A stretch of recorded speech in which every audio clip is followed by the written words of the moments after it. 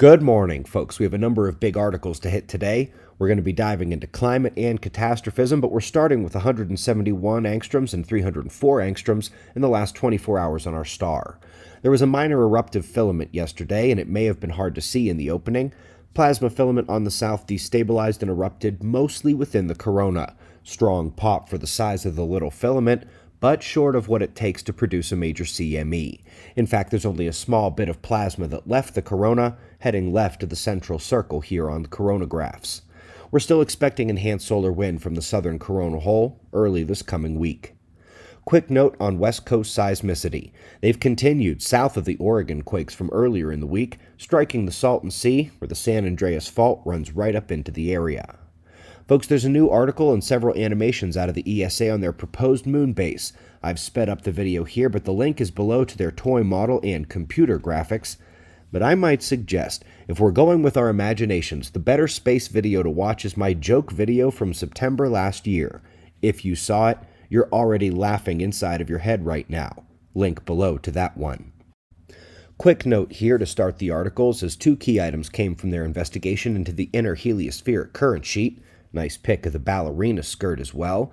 They discovered that thermodynamic models that up the complexity perform better, and that the missing solar flux problem is still unresolved, countering a paper claiming to work that one out a few months ago. Up next, remember our May 5th video giving the short version of the case against climate science. Remember they sent 10 professors and national lab scientists after it, and after they cherry-picked and lied and tried to steer focus away from the key points in the video, I trounced their shillery hogwash and showed you exactly what they did. I know for a fact they've got the message, but since they haven't responded, I'll keep going. They know full well the high sensitivity models are garbage, so they tried to work out where this extra sensitivity has come from. They correctly guessed the clouds, but then attempt to increase what's called vertical resolution. It didn't work. It's not the source of the psychotically higher sensitivity in CMIP6. But it's okay because these guys found it just 2 days later in, you guessed it, the clouds. The title says it all. The cooling power of the clouds is not quite in the modern models, but more importantly, the lasting time of real cooling clouds and observations is 300% higher than in the models.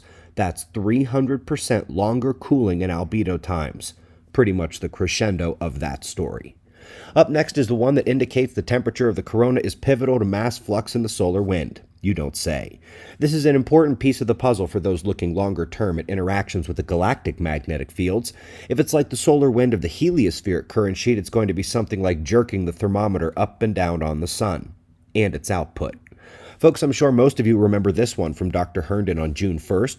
We read a lot of his material in the following days, and last night he popped into the channel comment section sharing his latest one. Oh boy. Yes, the single key point of our channel's long-term study. These magnetic events on the planet are some level of extinction event. Not the whole planet, but a solid whack back into our place.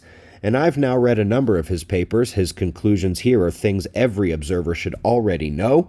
And if I am required to be critical of something, he worries about Yellowstone, but given how it releases pressure with geysers, quakes, and geothermal release, unable to build the pressure up, I'm a little more worried about Campi Flegrei in Italy and the Eiffel Complex in Germany. Anyway, we greatly appreciate your support. Thank you, Dr. Herndon, for stopping by last night. We got wind maps and shots of our star to close. Subscribe, and we'll do this all again tomorrow. Right here, but right now, it's 5:45 a.m. in the new Valley of the Sun.